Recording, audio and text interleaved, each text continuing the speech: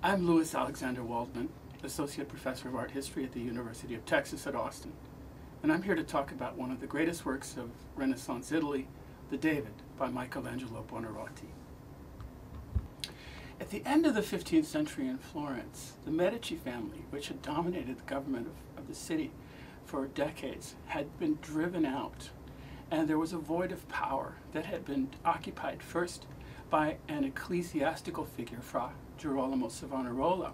Girolamo Savonarola was a fundamentalist friar who dominated the city for 4 years until he was burned at the stake in 1494. After that, a government that was secular was created under the control of a lifetime leader named Piero Soderini. Piero Soderini set about reinforcing the civic pride of the Florentines, who had been humiliated by the invasion of a young French king, Charles VIII.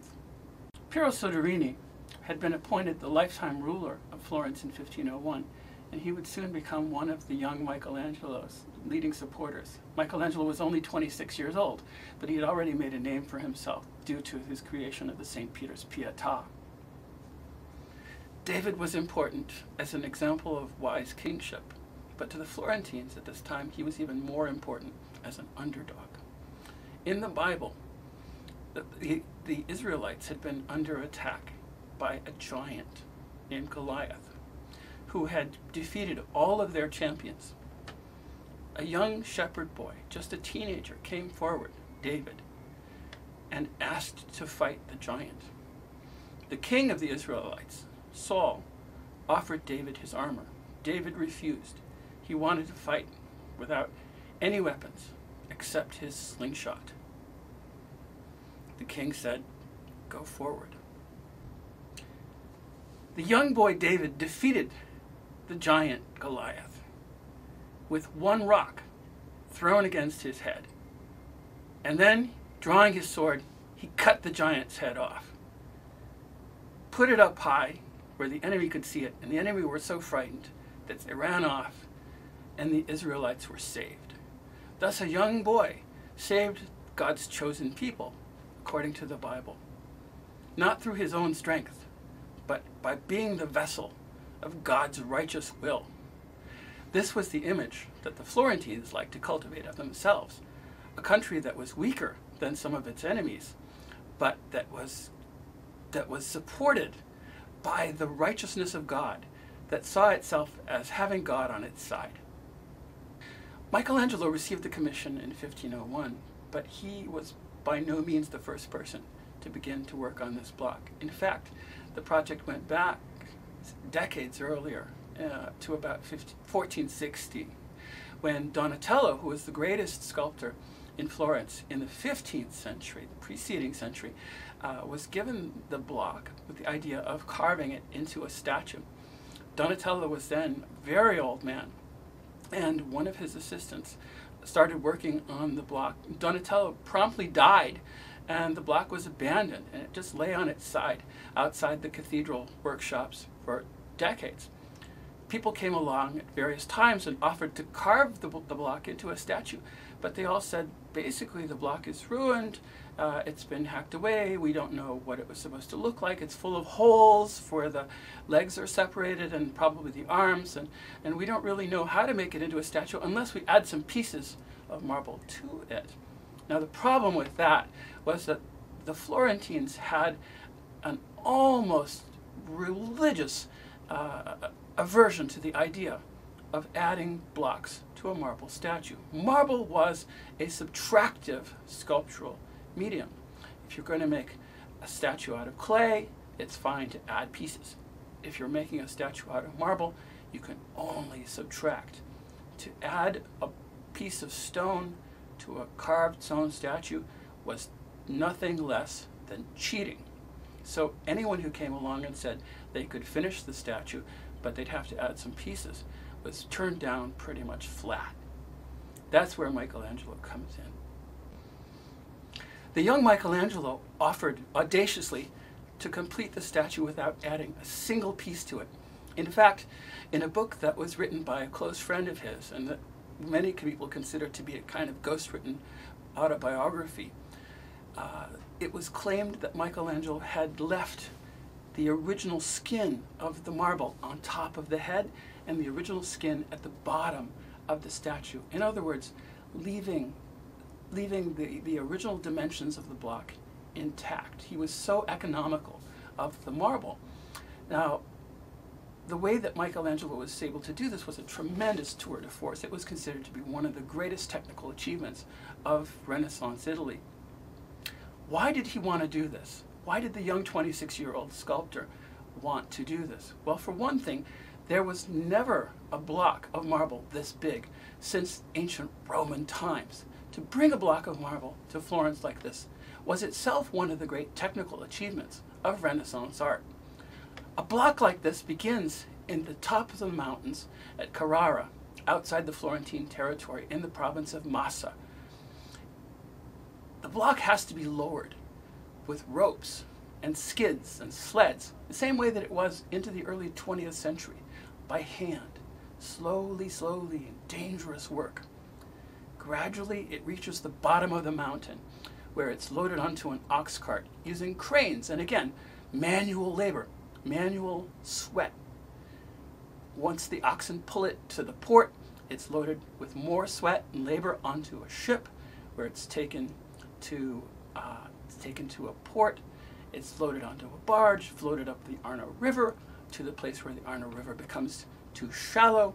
Then it's loaded onto another ox cart, and then it's carted to Florence, where it's moved with lots and lots more sweat equity to the workshop of the cathedral.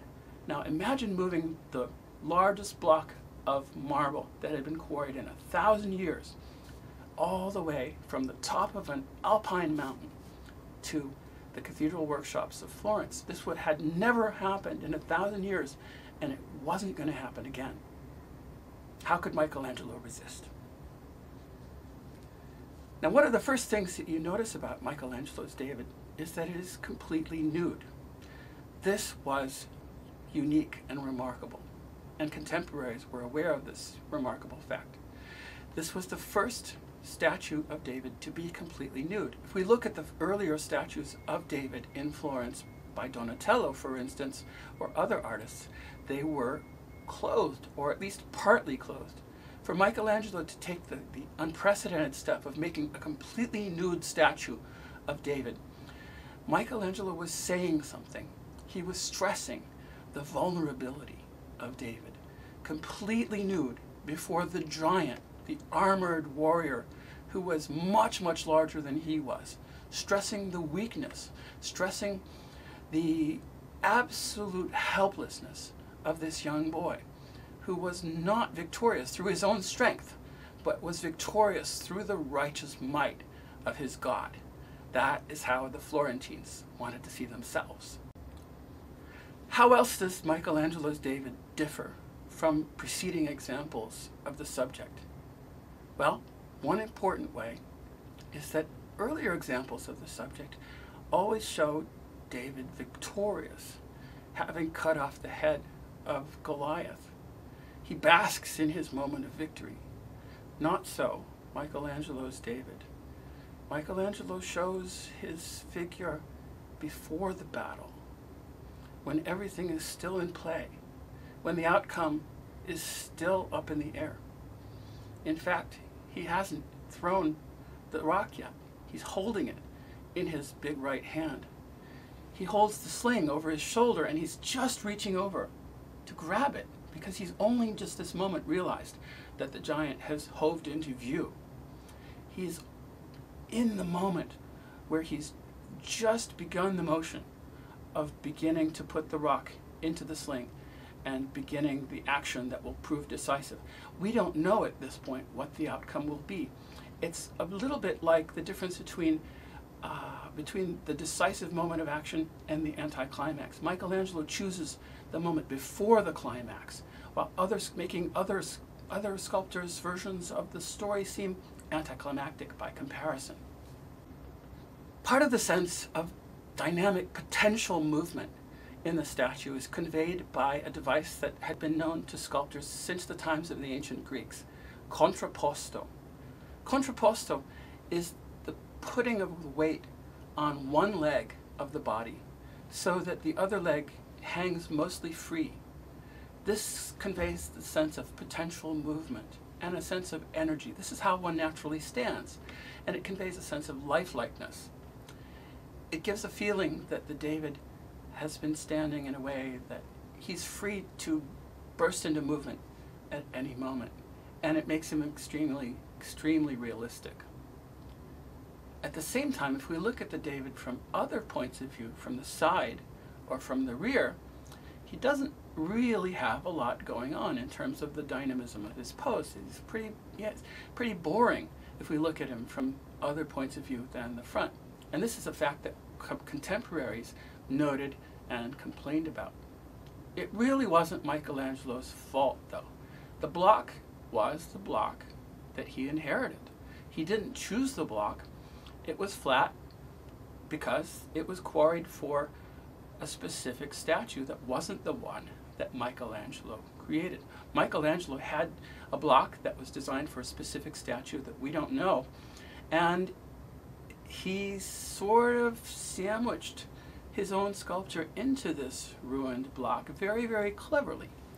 When Michelangelo had the choice of choosing his own blocks, he chose blocks that were very deep so that he could make statues that twisted and turned and thus were interesting from every point of view.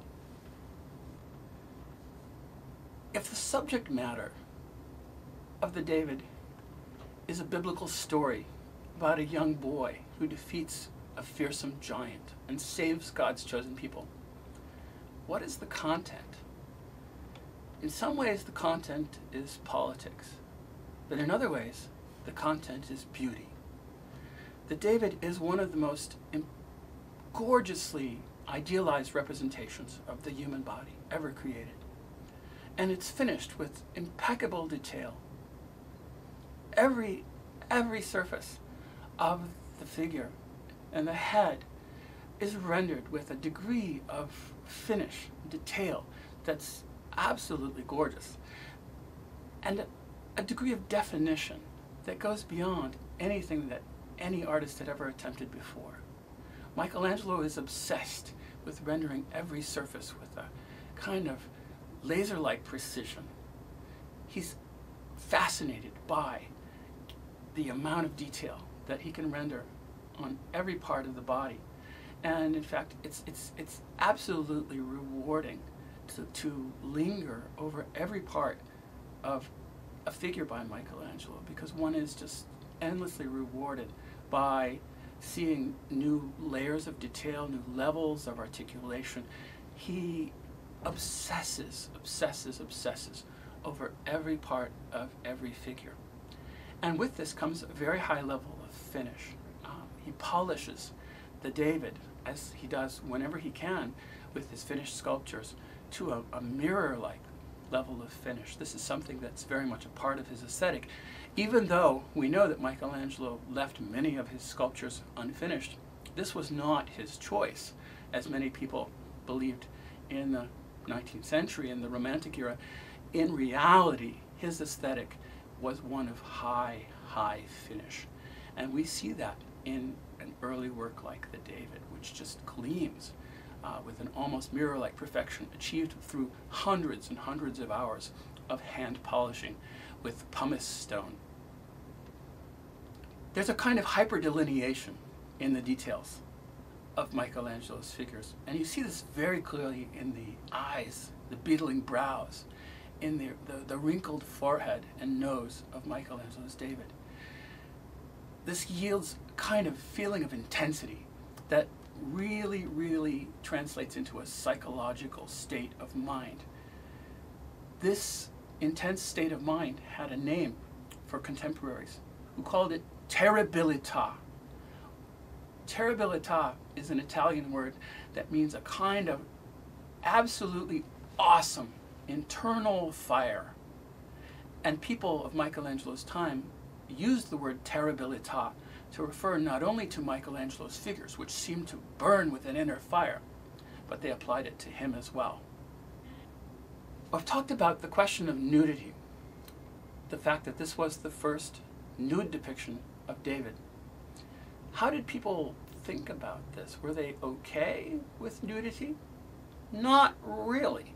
We know from documents that almost immediately when the statue was finished, the government commissioned people to make a laurel crown to go on its head, symbolizing the idea that he was a victor, and some leaves to go around its waist to cover up its nudity. This suggests two things. One, that the Florentines were not entirely comfortable with a completely naked statue of a man, 3 or 4 times the size of life, in front of their palace.